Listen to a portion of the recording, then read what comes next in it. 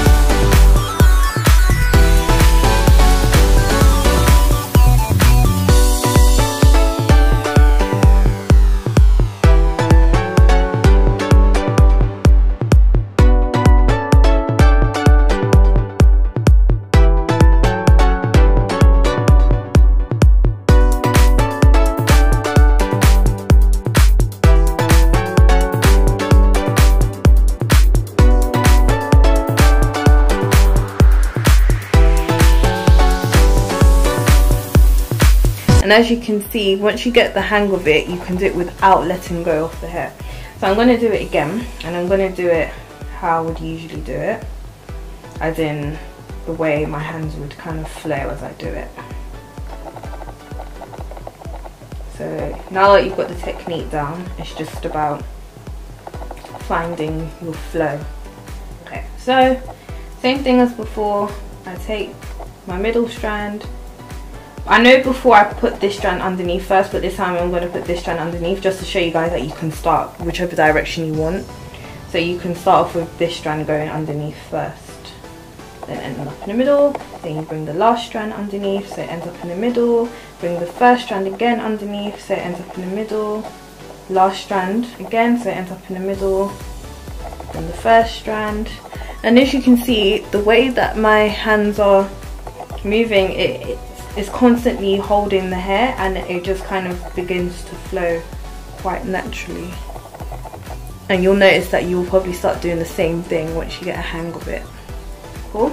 Okay, now I'm going to show you the other way that you could do it. I don't like doing it this way because it doesn't allow me to move my hands in a consistent or fast flotation or way.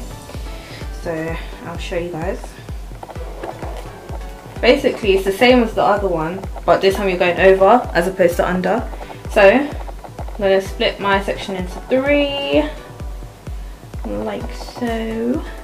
Okay. So before we were doing is we were going underneath. This time we're going to put the hair over. So again, the middle section is always the base. Start off with this or this side. I'm going to start off with this side. I put the hair over this time, so it now ends up in the middle. Same, take this last strand and put the hair over, so it's now in the middle. Okay, then you just kind of pull it so it starts to become secure.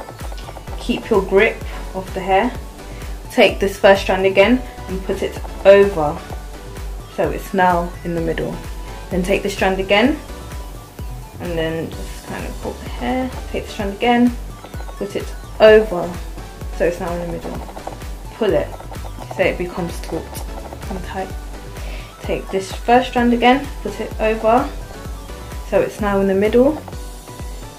And then take this strand, put it over, so it's now in the middle. You hold this as you're going along so it stays sturdy. Take this strand, you put it over, so it ends up in the middle. Take this strand, put it over, so it ends up in the middle. Pull it as you're doing it so it's nice and taut. Just keep doing the same thing. Over, hold it here so it's tight. Hold this strand, over, and again, over, and again, over, and again, over.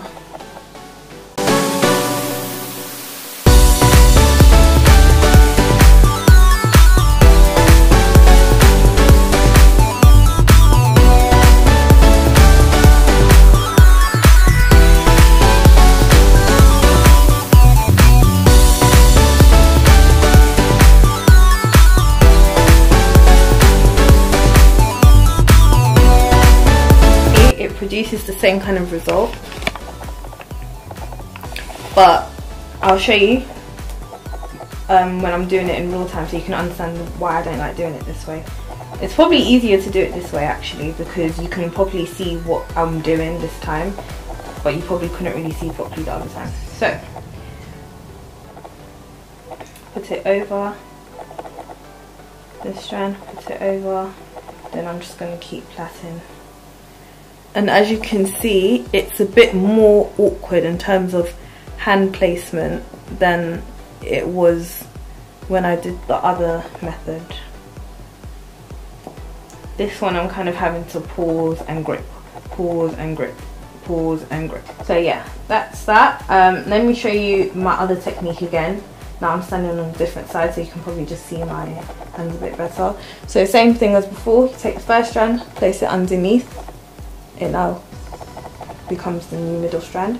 Take this last strand, you place it underneath, so it now becomes a new middle strand. Take this strand again, place it underneath, so it now becomes a new middle strand.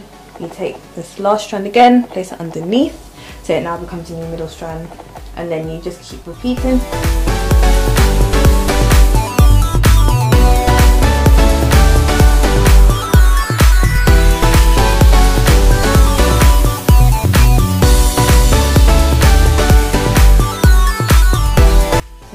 Thank you guys for watching, and I shall see you in my next video.